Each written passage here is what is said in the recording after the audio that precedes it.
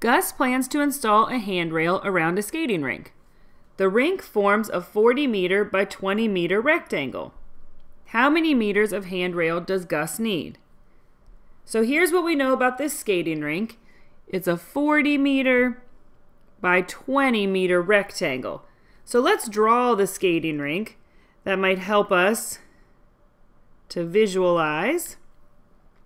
And we know that one side length is 40 meters and another side length is 20 meters.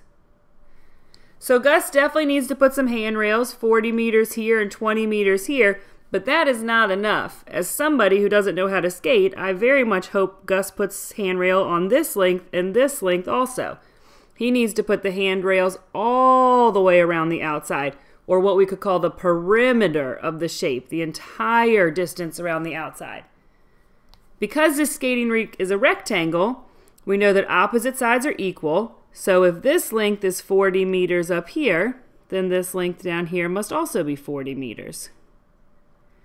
And we can do the same thing with 20. If we have 20 over here, then the length across must also be 20 meters. So now we can figure out the entire amount of handrail Gus needs, the amount of meters he needs to buy to put around the skating rink. For this first side here, he needs 40 meters. Plus, to go down this side, he'll need another 20 meters of handrail. Going across the bottom of the rink, he'll need another 40 meters of handrail. And then going up the side, he'll need another 20 meters of handrail. So we can add these to find the total amount he needs. 40 plus 20 is 60. Then 60 plus 40 is 100. And 100 plus 20 more is 120 meters.